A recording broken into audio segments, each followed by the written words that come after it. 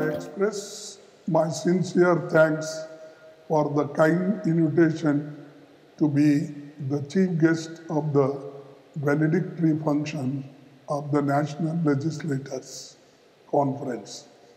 Much as I wished, it would not be feasible for me to attend the function owing to my pre-committed engagements at the outset. I commend this initiative of convening the National Legislators Conference, which would facilitate bringing together legislators of legislative bodies from all across the country on a single platform for sharing their respective views of their experience as legislators. It is my fond hope that this gathering will promote meaningful dialogue and exchange of ideas to strengthen our democratic institutions. I would wish to share my views based on my more than half-century experience as a legislator, both at the state level and in Parliament on this occasion. As the legislators gather in this three-day conference to deliberate on the challenges and opportunities that lie ahead, it is essential to reflect upon the invaluable contributions of our Indian freedom fighters who laid the foundation for our constitutional democracy. The tireless efforts of visionaries like Mahatma Gandhi, Pandit Jawaharlal Nehru, and B.R. Ambedkar in shaping our nation's destiny cannot be overstated. Mahatma Gandhiji's philosophy of non-violence and civil disobedience paved the way for a peaceful struggle against colonial rule.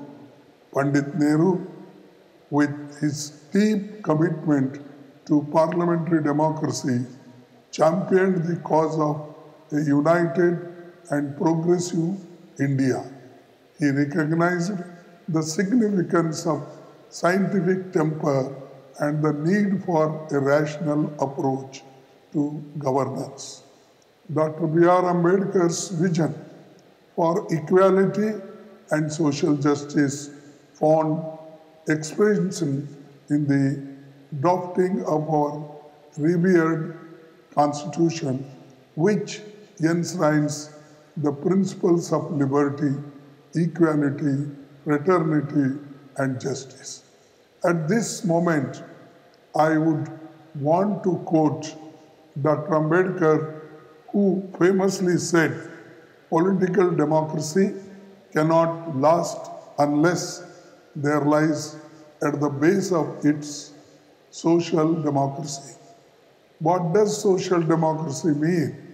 It means a way of life which recognizes liberty, equality, and fraternity as the principles of life. As we celebrate the accomplishments of our democratic journey, it is imperative to acknowledge that there is still work to be done. Enhancing the quality and standards of parliamentary debates and discussions is a pressing need. It is through informed and constructive deliberations that we can address the concerns of our diverse nation and arrive at comprehensive solutions. We must strive to foster an atmosphere where ideas are debated based on their merit and the collective wisdom of our legislators shapes our policies and laws. Furthermore, the legislator's duty and responsibility to act as a check on the executive cannot be understated. The separation of powers is a cornerstone of our democracy, ensuring that the executive remains accountable to the people. It is crucial for legislators to uphold this responsibility with the utmost diligence, maintaining a robust system of checks and balances to safeguard the interest of our citizens. We must always remember that democracy can only function through debate, deliberations, and discussions. Pandit Jawaharlal Nehru, in this regard, had once said, democracy means tolerance, tolerance not merely of those who agree with us, but of those who do not agree with us. I believe that such conferences provide a valuable platform for legislators to collaborate, learn from each other's experiences, and contribute towards the progress and well-being of our nation. I wish this conference all the success. Thank you.